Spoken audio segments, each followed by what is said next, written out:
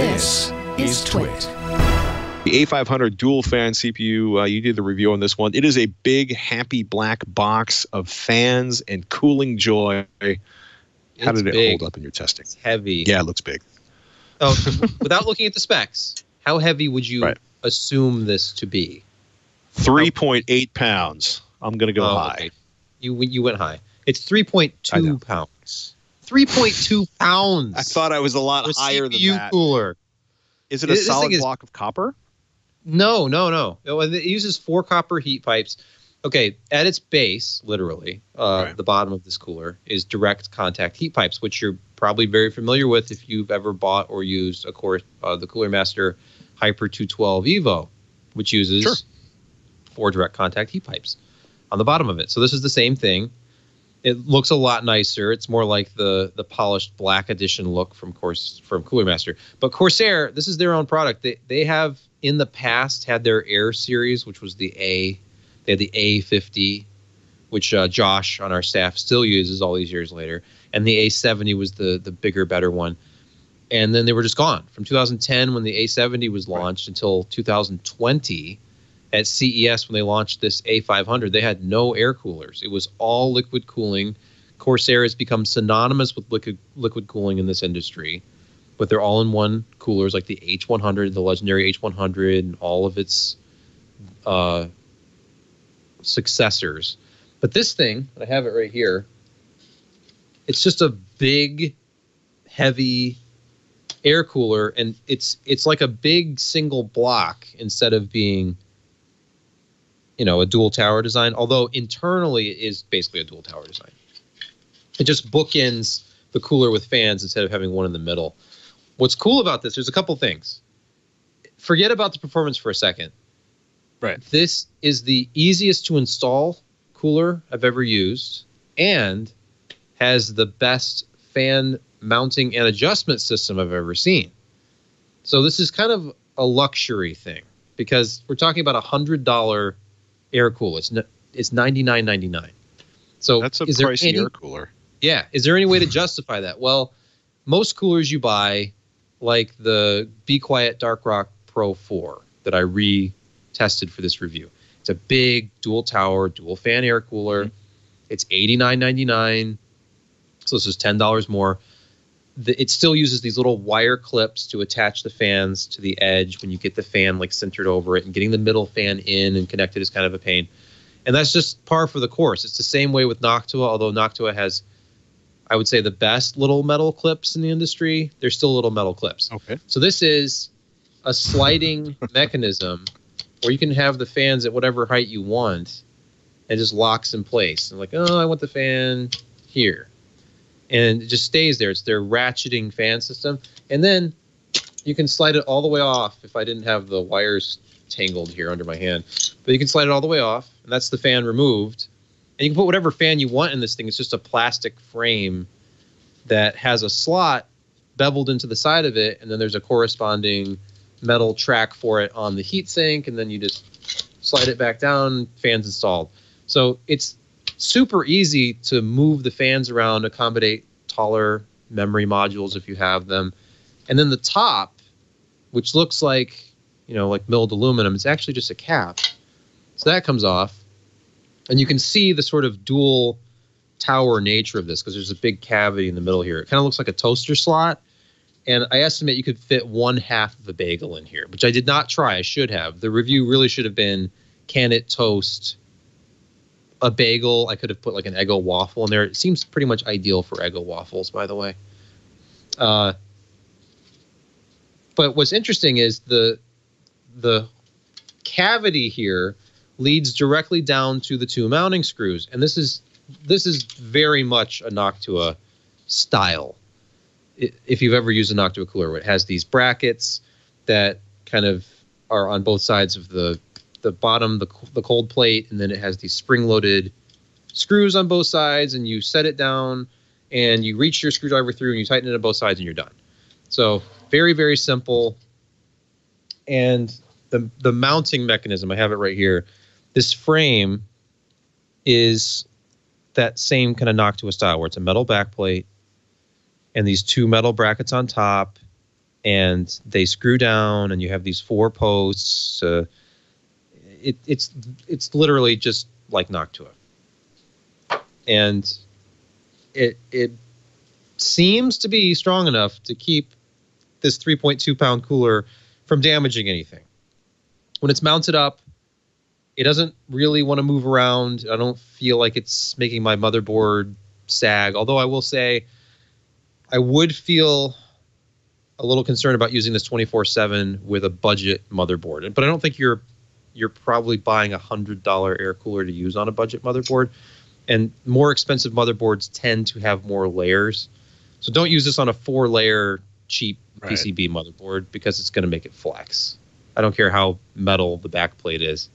So, and of course, I do all my testing on an open test bench, so it was horizontal. So, hey, no problems there. But really, if I had this inside of a case, I'd be a little concerned about using a cheap motherboard. But anyway, enough about the design. It is a very effective cooler with, there's an asterisk, because out of the box, if you just plug it in, even though this is a Corsair product, and we're used to Corsair products being Corsair software enabled, like their IQ software, and having a USB port somewhere on it and RGB lighting, none of that. This has no lighting. It's the first Corsair product I've looked at in the last year or two with no lighting at all, which is very strange. No IQ compatibility. So it's just 2 PWM fans, and they spin up to 2,400 RPM, which is very high for a large air cooler these days. Typically, we see like 900 to 1,200 RPM, somewhere in there. Low RPM, low noise, let the heat sink do the work.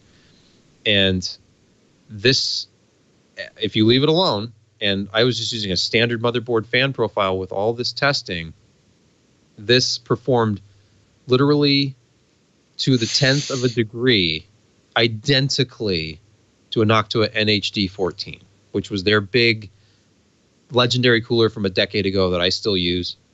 And I don't have a D15 here to test, sorry. But exactly the same, like to the point where it seemed like it was a mistake, and I reran the testing, because that's what I love to do, is retest things to try to invalidate my own results. And within like 0.2 of a degree, it was exactly the same. So I just left it. So the same performance as a D14, but significantly higher noise levels. We're talking GPU level noise here. So if you leave it at like just default motherboard settings, if the motherboard fan speeds want to ramp up after a certain point, and I gave it a worst case scenario, to be fair. I gave it a 9900 KS. That's the Core i9 that's pre-overclocked to 5 gigahertz on all cores. And then I was running Cinebench all cores, and then I did a Blender, the latest version of Blender with the classroom render test, CPU cycles render test, which takes about 8 minutes, even with a 5 gigahertz overclocked 8-core 16-thread processor. And over the course of that 8 minutes after warming up the CPU, we were getting pretty toasty, but this was still keeping the CPU down below about 90 degrees, all like max package temperature, which in the room was, you know, after I factored in room temperature and we got our Delta numbers, we're talking high 60s into low 70s for the loads I was seeing. And that's fine. It's still high, but it's fine for a 9900 KS under load, because this can dissipate up to 250 watts. And while the TDP of a Core i9 9900 KS is rather hilariously low, when it's actually under full load, the system from the wall is still pulling nearly 290 watts. So it's hot. And this did a very good job of coping with that. Like I said, unfortunately, it was doing it at 48.4 decibels at 2,400 RPMs. So when I manually adjusted the fan curves, it got significantly quieter immediately. I didn't do every possible percentage, but I did 50, 60, and 70% fans, and then compared it against the standard 100% fan result. And temperatures went up slightly, but they went up like a degree with each change. So the 50% fans result was like 4 or 5 degrees warmer, but it was the quietest cooler of the group. at 50%. It was like 34.5 decibels. So quieter than a Be Quiet Dark Rock Pro 4, quieter than an NHD 14, and quieter than the newer Cooler Master Black Edition, which is, none of these are loud coolers, but the result was very, very quiet. So you could figure out a nice trade-off between noise levels and thermals with this thing, but still, it's a big ask to say, all right, you can play with like trade-offs between noise and thermals with this, but it's $100, and you could spend less money and get one that has better thermals and lower noise with the Be Quiet Dark Rock Pro 4, which is $10 less and had the lowest temperatures of the group by about a degree, and was also the quietest out of the box. So it's one of those things. Like, how cool do you think the fan adjustment thing is? Do you think it's worth it for the ease of installation if you're only going to install it once? So for someone like me, who reviews processors and constantly re-benchmarks processors, I could easily adopt this as my standard test bench like CPU cooler because it's so easy to take off and put back on. But for the average consumer, I find it really hard to justify $100 when, unless you're using a processor like the 9900KS, you probably don't need this much cooling potential and can go with something a lot smaller and cheaper, like the Cooler Master stuff. And I like Corsair. I wish this was like $10 less, or maybe came with some quieter fans, or do what Noctua does and what they used to do anyway, because I think a lot of their stuff now uses PWM fans. But if you remember, a lot of the stuff came with low noise adapters, which would automatically limit the fan RPMs to make it quieter. And you could pick, do I use a low noise adapter and have like 2 degrees warmer temps, or do I not use it and have louder noise? So something like that would be a nice addition to a product like this, where it's like, hey, 2400 RPMs is a lot of cooling potential. How about 1200 RPMs? And it's one of the quietest coolers you can buy. So otherwise, hey, it's a return after 10 years to the air cooler market. It's still weird to me that this is a Corsair product, because I just don't think of them when I think about air cooling.